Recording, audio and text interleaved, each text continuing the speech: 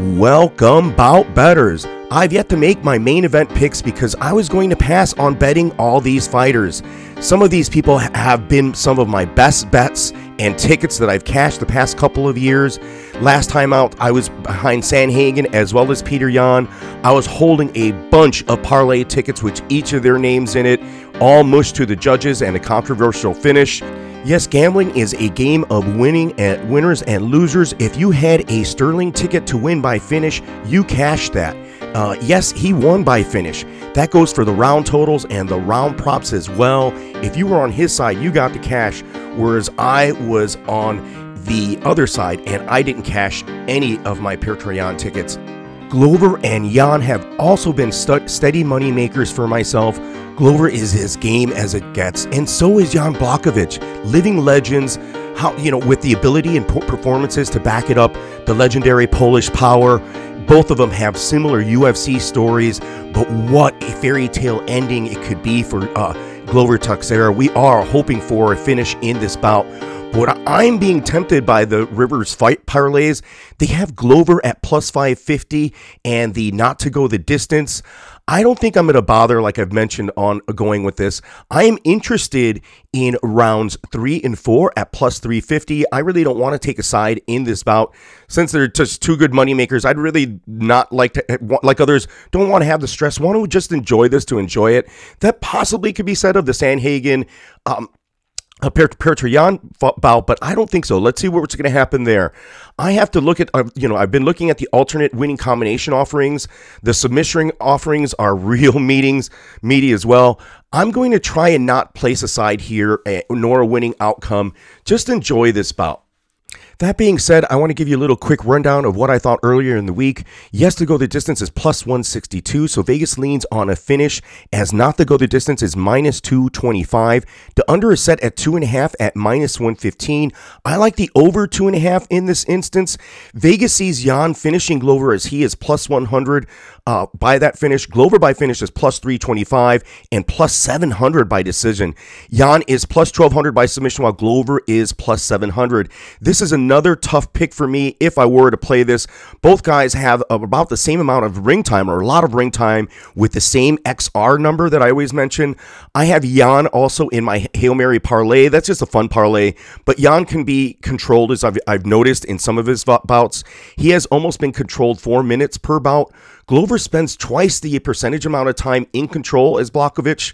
I think Glover may have a slight grappling advantage and won't be off on the feet here. Glover is, I watched this one Korean YouTube capper picker probably. I didn't understand the language, but I sort of got the imagery, since he thought of Glover as sort of a Homer Simpson fighter that really can come back. And he really demonstrated it in his video. I'll leave a link to this description if I could find that again. Yes, the play here is to enjoy yourself, enjoy for MMA, not to stress yourself out being monetarily involved in this main event. Such a great story, fantastic for free, there all day, will be there no matter what. Money is continuing to pour in on Corey Sandhagen, and he is still nicely priced at plus 185, but I don't know if it's wise to wait until fight time to jump on him, as well as some other of the underdogs like Michel Olajeszuk.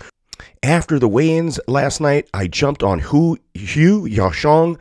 He looked really good in the weigh-ins. Petrosky does gas, and let's see how long and how this trip affects all the Americans or other people that are coming from a different part of the world. It's going to be tough making that transition. We saw how poorly Ismagulov did. I was on Damir Ismagulov, a minus 278 favorite, versus Magomed Mustafayev at plus 220. Now I'm on Mustafayev. I mean, Damir was going to be in a close battle anyways. So if that fight is on, Damir looks so bad and possibly genuinely drained of weight, and unlike another Russian fighter that we'll talk about possibly later. But I really think that Mustafayev is going to come in here. He looked fantastic in the weigh-ins, so that is another spot you might want to take a look at. But back to the co-main event, Corey Sandhagen now at plus 180, underdog against Petr Yan. I don't recall, I have it written down at minus 250. It's changed since then. Hate when this happened. Two of my favorite fighters that I've cashed in so many ways and then not cashed. I got burned last time. Corey Sandhagen going out as well as Petr Yan. But it's a tough loss, but. What I've written here is yes to go the distance is -125. Under 4.5 is at +105. So Vegas really sees this going the distance. Yan is favored to win by decision at +150 or finish at +180. The line is wide on a Sandhagen finish at +475 and +400 by the decision. This is why I'm tempted to be on the Corey Sandhagen side. All honesty, I'm a value better in terms of I don't have a very large bankroll. I don't make very large wager amounts and very large increments until I make some money, and then I do. But by this point, I think it's still, if I had just the start of my bankroll, just say it was $100, I would put a quarter on Corey Sandhagen, possibly on the money line, but I would probably split something else to get him by the finish and or decision, just because it is such a good payout. I don't know if that makes sense to anybody else, but you try it in a different instance. In your possible favorite, you could split pay an underdog or a favorite on the money line and put some of the money on a prop bet. I do most of my action on prop bets, especially in this event. It's going to be propped out for me big time, so I'm going to have a stack of losing tickets in the end, and I just hope that the amount in places where I've placed the winning prop tickets, or whether it's a totals bet or a method prop, yes, I know I'll have a stack by the end of the evening, and I hope to have a small profit at the end. That's just what's going to happen to me. I already anticipate that, and talk to me about that in the comment section. Let's get back to this bout and stop my rambling. Sandhagen is championship materials. He is so good, but maybe he's just in the wrong era. Now, I thought of that, like he's had so many good fighters at this time that he would have problems with. So and he talks about what his best attributes are, his physical attributes, being so long, so lean.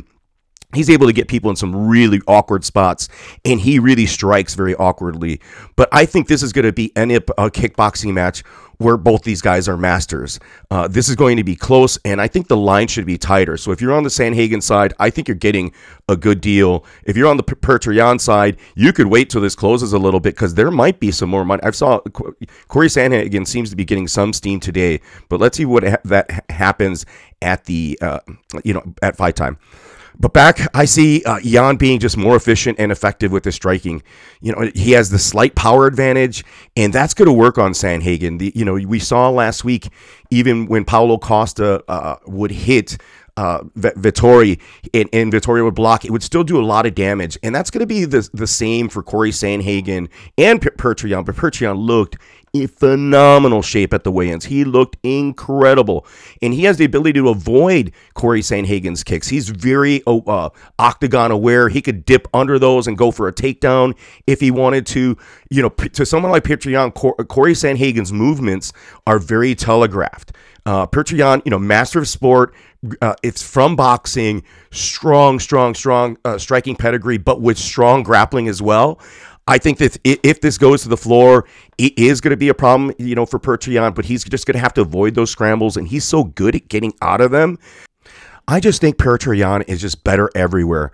I wouldn't hate you if you chase Sandhagen. Sandhagen by submission is +1400. Him by TKO is +400. I don't think necessarily that's his win condition. Vegas does see this going to a decision. So I would just try to enjoy this, but I might jump on one of the bets here. I think that there is value even in the Petr Yan, possibly by finish, for example. I just haven't made a decision yet, and I'm happy if I pass this. I think I have action spread around throughout this event. It's such a big event. There's 14 fights, so don't worry where you think you might be hurting. You could make it up some other how, but definitely have a plan going in.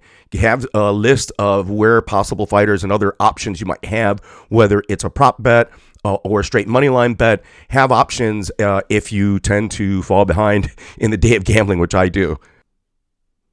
In the people's main event, or just another fantastic bout, Islam Makhachev, Dan Hooker.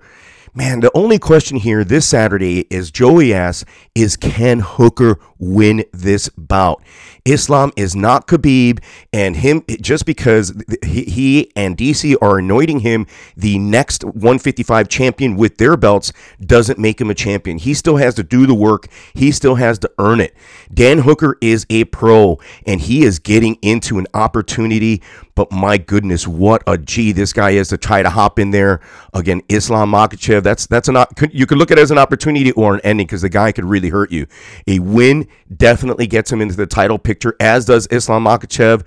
This is very, very important bout for each of these men, and it's a huge risk for Hooker. He could easily coast it to other bouts. He needed the money. He needed to put himself back into the title picture, and this will do it. This is a striker versus grappler match, as everyone's mentioned. The striking metrics all favor Dan Hooker. Hooker has a better RX number by 4 points, but that's expected. The expected round percentage number, or XR percent, of 60% to Islam's 86% expected round percentage, which is not good. Hooker has excellent takedown defense at 80%, but against Islam, it's going to be a whole different matter. That number doesn't translate into this match. Of course, Hooker's had 65 takedown attempts shot against him, while being controlled an average 1.25 minutes per fight. So Dan Hooker's in a lot of problems here. If he gets on that fence, Islam decides to change levels. I don't know if Hooker, he definitely has the length to possibly do very good at his takedown defense, but he's going to have to do everything to keep this on the feet. And the fortunate thing is it is going to be in the larger octagon. So thing working against Hooker is that Islam's striking defense is fantastic. He absorbs barely 1 strike per minute, and that's because he's always in control position most of his fights. An average 8 minutes per fight, he is in control, which is staggering. I mean, it's just amazing. But where is his superior striking on his resume? He really hasn't fought somebody like Hooker. Again, his stats are such that because he seeks control at all costs, so he makes these strikers look like they just look like they can't do anything. And that's what I think most of Vegas and everyone expects to happen here. I don't think Islam has ever been over 100 strikes in a fight. I think his most is 92 in his career. Hooker is the best striker by far that Islam has faced. Islam is stepping up a level of competition here. Islam does have the power behind his punches and can't hurt Hooker at distance or in the clinch, but Hooker can eat punches, and he's going to have to sniper Islam, and I think Hooker will have that reach and have that ability to pepper Islam and annoy Islam. Islam is very slow to get off, which it can be a fault for him. His movement, he'll remain at range, Islam, for a while, but he's going to have to come in and take down Hooker, or else Hooker will and can piece him up on the feet all day. I mean, Hooker will stand and just pepper him all day. So I think Hooker can do this. I think he could stuff some takedown, and if he stuns Islam here just with a couple strikes, that chin might be checked, and I could see Islam going to sleep. So I'll take Hooker at plus 450 and him by finish. I know it's a long shot, but that's what we do. Sometimes we take those long shots. It makes it a little bit more exciting. I'm not throwing very much on it. Don't recommend it. Just put it as a fun sprinkle. Have a good fight this weekend and enjoy that pop. Another bout I am glad I was not invested in as a parlay piece. Khamzat Chimaev. He looked horrible at the weigh-ins. Not really looked horrible. I think more so he is pulling a Paulo Costa here.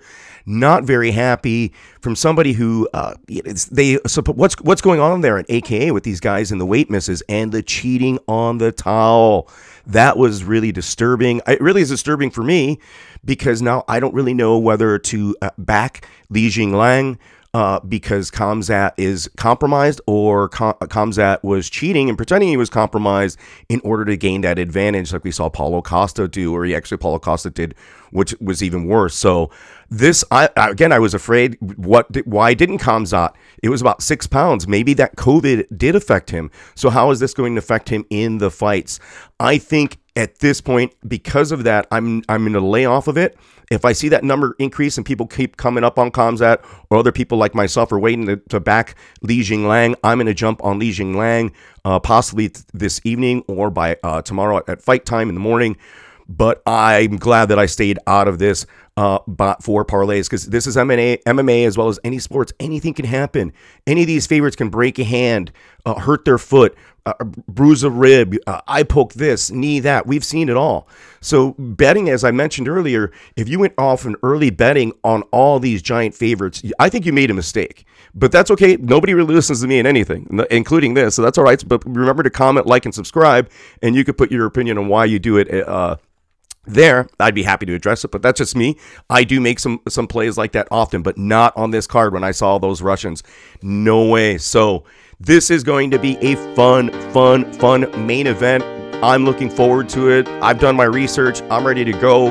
I go into it like these other guys. I go in there with my ammo, with my training, the research that I've done, the stats I got here, these stupid notes, and then sometimes I still end up breaking even, losing some money. But of late, actually, I'm on the winning path. I hope you are too. Let me know what you're doing to possibly win this weekend. It's a tough card, so if you make some money this weekend, big props to you and congrats. I'm going to be playing dogs, so I know a lot of my tickets are going to be burned, but hopefully some of these dogs turn out. I will have some other plays. I'll let you know in the comment section. Hit the bell notification. Thank you very much to anybody who's listening to all these ramblings. Very appreciated.